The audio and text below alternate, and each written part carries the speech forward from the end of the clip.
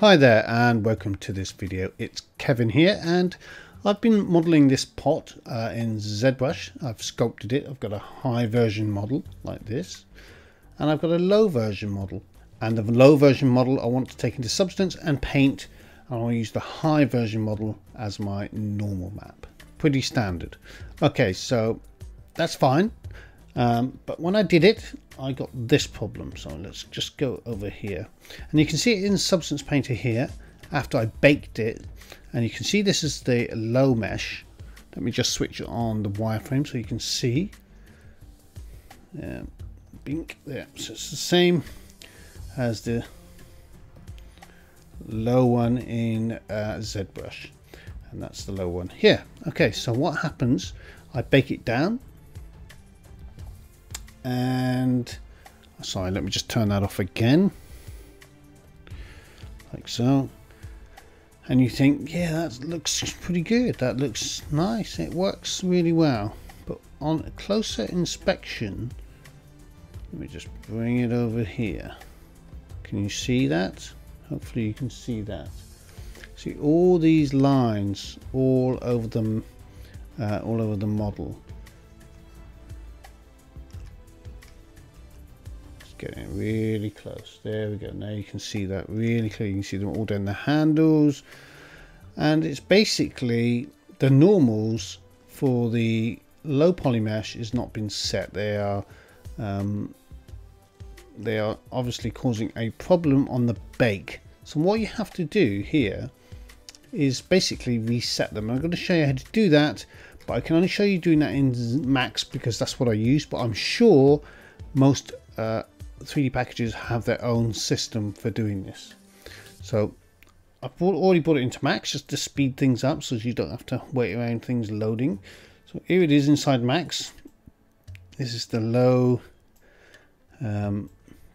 model, and let me just turn off edges so you can see that it is. There it is. Okay, so what we have to do is reset all the normals. So we make sure it's selected here and it's an editable poly. We go to modify list and we go down to edit normals there, bing, and we can see the normals here. Just take that display length down because it's can be quite annoying looking at that. That's better. So now we can see all the normals and they look okay. So what we need to do is select them all like that. And in 3D Studio we have a unify button here, and we can click that like so, and what that will do is just completely unify and reset all the normals for this model. Then we just collapse this stack. Yes, we re-export. I've already done this, so I'm just going to show you what happens when you bring it in. So you just got to export as a FBX again. We go back into Substance Painter once you've exported it. So what you do, what I just generally do, you can modify your project, but what I do is just go to new and basically start again. So you select the low mesh, 2048. I had this on, click OK. We don't want to save, we just discard that one. So we get the old one back in. You can see it's all smooth, but we want the high bake on there, so we go in here, I always add an ambient occlusion when I need it.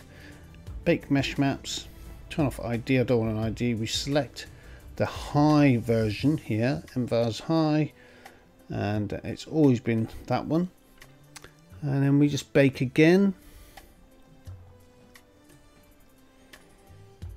You can see bake does its thing.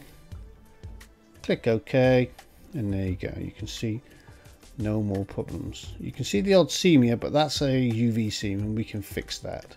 That's not a problem. And there we go. There is no more. Those lines have gone. All the normals have been fixed, and it's just taking the normals from the normal map that we baked from the high mesh, and that's fixed my vase. And that is it. And you can now start painting knowing that I don't have that problem anymore. So that's it. I hope you found that useful. and I'll see you next time. Bye for now.